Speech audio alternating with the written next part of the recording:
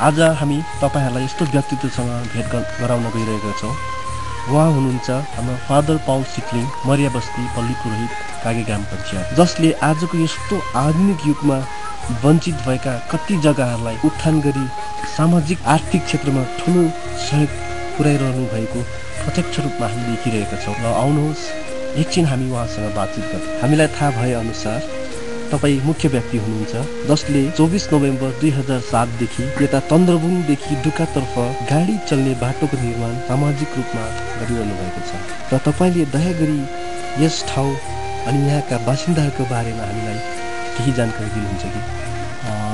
यो काम जुन चाहिँ हामीले सुरु गरेको छौँ निश्चय नै 2007 24 नोभेम्बरदेखि हामीलाई थाहा छ यो डुक्का भेग तन्द्रबुङ भेग अहिले यो वर्तमान युगमा पनि धेरै सहुलियतहरूबाट आधुनिक सहुलियतबाट वञ्चित हुनुभएको छ। अनि विशेष गरी त्यहाँका मानिसहरूले जो दुःख भोग्दै आएका छन् त्यसकै बापत हामीले केही गर्न सक्छौँ भनेर यो श्रमदानद्वारा यो बाटो सुरु गर्न हामीले सुरु गरेको। अनि विशेष गरी यो ठाउँको यो डुक्काको एरियालाई हामीले हेऱ्यो भने यो 80% भन्दा बेसी ट्राइबल बसोबासो गर्छन्।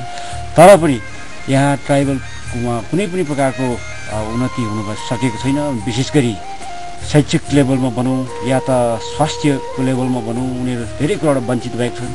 यो गाउँमा अझै पनि बाटो नपुगेकोले गर्दाखेरि लाइक बत्तीहरू नपुगेकोले गर्दा कुनै पनि प्रकारको अझै पनि मान्छेले सुविधा भने छैन। त्यसै कारण यो श्रमदानद्वारा जुन चाहिँ हामी बाटो सुरु गरेको छौँ यसमा आशा छ यो गाउँको मान्छेले निश्चय नै केही न केही उनीहरूको लागि एउटा भलाइको काम या त उन्नतिको काम डेभलपमेन्टको काम हुन्छ भनेर हामीले आशा गरेँ। त्यसै कारण हामीले यो काम सुरु गऱ्यौँ। फादर, प्रत्येक महिना तपाईले यस प्रकारको सामाजिक कामहरू गरेर यस्तो कठिन कामलाई सहजै प्रगति गर्दै हुनुहुन्छ। लदाम, बेन्दा, च्याङसिङ, मरिया, पवक, नादी जस्ता ठाउँहरूबाट डुक्का पुग्न 2 घण्टादेखि 3 घण्टासम्म लाग्छ, जो चाहिँ अति नै कठिन छ। तर तपाईले यस ठाउँका मानिसहरूलाई कसरी अनि कुन प्रकारले यस प्रकारको कामहरू गर्नुपर्छ भनेर उहाँलाई तयारी पार्नुहुन्छ? के हो विषयमा मैले भन्नुपर्दाखेरि सबभन्दा पहिला म विश्वास गर्छु हाम्रो विश्वास कर्महीन होइन तर कर्मसहित म त्यसैमा विश्वास गर्छु। म आफै नै कर्ममा विश्वास गर्दै हुँदाखेरि मलाई लाग्छ सायद हाम्रो मान्छेले पनि यसमा यो कुरामा विश्वास गरेका छन्।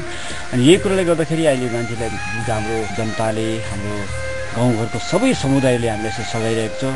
यो उनीहरूको विश्वासको चिनो र उनीहरूले पनि कर्मसहितको विश्वासमा उनीहरूले लागि परेको हुँदाखेरि यसरी यो काम भइरहेको छ। अनि विशेष गरी योबाट हाम्रो खाँचो एउटा जुन चाहिँ खाँचो छ त्यो खाँचोलाई बुझ्दाखेरि निश्चय नै मान्छेले अहिले त्यो चाहिँ उनीहरूले सचेत भएको छन् र यो आफै सचेत भएर आफै उनीहरू उन्नतिको बाटोमा आफ्नै लाग्छ।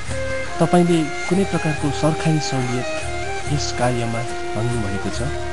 यदि माग्नु भएछ भने सरकारको जवाब कस्तो छ?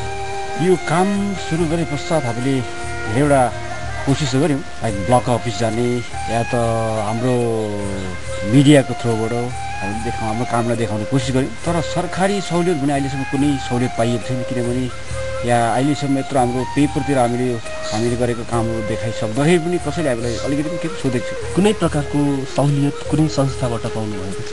निश्चय नै सहुलियत संस्थाबाट भन्दाखेरि सबभन्दा पहिला यहाँनिर मलाई सघाउँदाखेरि यो सानसानो गाउँले समाजहरू जो गाउँले संस्थाहरू जो सबै संस्थाबाट आएको छ उनीहरूको श्रमदान हामीले पाइरहेको छौँ। अनि त्यही श्रमदानको माध्यमद्वारा यो काम भएको छ। त्यसबाहेक हामीलाई अझै मुख्य सघाउने हाम्रो अर्को संस्था छ मार्ग। अनि मार्ग त्यो संस्थाद्वारा हामीले धेरैवटा हौसला इभन आर्थिक सहायता हामीले पाएको छौँ। आर्थिक सहायताद्वारा हामीलाई यहाँ हामीले काम गर्नुपर्ने धेरैवटा हात हतियारहरू हामीले किन्न सक्यौँ। इभन हामीले त्यो हात हतियारलाई कसरी हम्बर छिनो झ्याम्पलहरूलाई कसरी एकताल चलाउँदाखेरि बोधै भएपछि कसरी फेरि साफ गर्ने त्यसलाई त्यो काम हामीले धेरै पल्ट लगाइसकेको छौँ। त्यसबाहेक धेरैवटा त्यो मागको थ्रुबाट उनीहरू आइदिने पर्सनली आइदिँदाखेरि विशेष गरी मागको थ्रुबाट जेनरल सेक्रेटरी उहाँ आफै आइदिँदाखेरि पनि यो त हामीले धेरै एउटा हौसलाको अनुभव गरेको यो संस्थाहरूमा मेनली चाहिँ हाम्रोमा इन्भल्भ भएको चाहिँ माग। त्यसबाहेक अब गाउँले समाज चाहिँ एकदमै ठुलो उनीहरूको योगदान छ। उनीहरूको श्रमदान सबै समाज आयो तर सरकारी चाहिँ गैर सरकारी चाहिँ। र तपाईँलाई अर्को प्रश्न पनि छ, तपाईँहरूको यस सामाजिक कार्यद्वारा तपाईँले सरकारलाई के भन्न चाहनुहुन्छ जसले चाहिँ यो तपाईँहरूको सपनालाई पुरा गर्न सक्छ? अब यो जुन चाहिँ काम हामीले यो सामाजिक काम गरेको छौँ, अब हामीलाई म यही भन्न चाहन्छु, अब यो त खाँचो प्रत्येकको खाँचो पुरा छैन, पुरा भएको छैन। विशेष गरी यो भेकमा डुक्का, अब यो डुक्का जुन चाहिँ गाउँ छ चन्द्रबुङ भएर आउनुपर्ने हामीलाई थाहा छ, यो थुप्रै असुविधाहरू छ। त्यो एउटा ठुलो खाँचो छ र चाह्यो भने सरकारले गर्नु सक्छ, तर अहिलेसम्म गरेको छैन। र त्यसै कारण हामीले अघि आएको र यो कामद्वारा हामी के भन्न चाहन्छौँ भने अब सरकारले अझै पनि आउनु सक्छ र आएर ठगाइदियो भने, उनीहरूले इनिसिएटिभ ल्याइदियो भने गाउँको उत्थान हुनसक्छ। अनि विशेष गरी गाउँमा यस्तो खालको व्यक्तिहरू छ जो बुजुर्ग व्यक्तिहरू, अनि विशेष गरी नानीहरू, स्टुडेन्टहरू स्कुल जानुपर्छ। यहाँदेखि अब डुक्कादेखि चन्द्रबुङदेखि भएर यो अलगढा जानु कमसेकम 1.5 घन्टा 2 घन्टाको बाटो, त्यो स्लो बाटो हिँडेर उनीहरू डेली स्कुल जानुपर्छ। आधी डुक्काको पर कागेमा जान्छ, कागे स्कुल कागेमा जानु भनेको 2.5 घन्टाको बाटो, डेली 1 वे 2.5 घन्टा हिँड्नु भनेको सानो होइन। डेली 5 घन्टाको बाटो हिँड्नु पर्दाखेरि नानीहरूको पढाइ राम्रो पनि छैन, भएको छैन। धेरैवटा केसेस चाहिँ लाइक क्या ड्रप आउट्स बेसी छ। त्यसले गर्दा एजुकेसनमा एकदमै पछाडिएको छ। सहरको नजिक हुँदै पनि अनि उन्नतिको यो यत्रो वर्तमान समयको यो उन्नतिको समय हुँदै पनि हाम्रो यो गाउँ चाहिँ पछाडिएको छ धेरै प्रकारले। अनि विशेष गरी स्वास्थ्यमा लागि यहाँबाट बाटो नहुँदाखेरि धेरैजना बिमारीहरू, कतिजना बाटैतिर मरेको छ, विशेष गरी डेलिभरी केस। अनि बिमारीलाई ठिक समयमा हस्पिटल पुर्याउनु नसक्दाखेरि धेरै जोखिमहरू त्यो परिवारले या त्यो बिमार व्यक्तिले झेल्नु पऱ्यो। र त्यही काम गर्नु सरकारले यसो काममा अलिकति पनि आँखा राखिदियो भने, नजर राखिदियो भने गाउँको निश्चित हुन्छ। फादर, तपाईँलाई धेरै धेरै धन्यवाद। तपाईँले जुन चाहिँ यो कार्य गर्नुहुन्छ यो अति नै सराहनीय छ र तपाईँलाई हाम्रो तर्फबाट एकदमै हार्दिक शुभकामना र तपाईँको यो काम सफल होस् भने हामी ईश्वरसँग पनि प्रार्थना गर्दछौँ। धन्यवाद। एनिवे अन्तमा के भन्न चाहन्छु भने अब यो डुक्कालाई हेर्नुहोस्, म जहाँ उभिएको छु यो ठाउँदेखि डुक्का पुग्नु कमसेकम 2.5 घन्टा लाग्छ।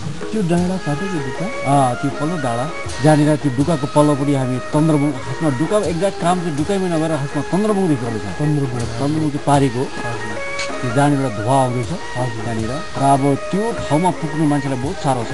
हाम्रो जुन चाहिँ यहाँबाट धेरैजना मान्छेहरू जान्छन्, जस्तो कि बेन्दा, चाङसिङ, नाजे, इभन यो मरिया बस्ती, सामागाउँको उनीहरूले बहुतै हिँडेर जानुपर्छ, तर पनि मान्छेहरू गइरहेको छ। त्यसमा मलाई चाहिँ एक प्रकारले मलाई मान्छेहरूको जोसमा अनि मान्छेको यो कोअपरेसनमा मलाई पनि एक प्रकार जोस चाहिँ सधैँ आइरहेको छ।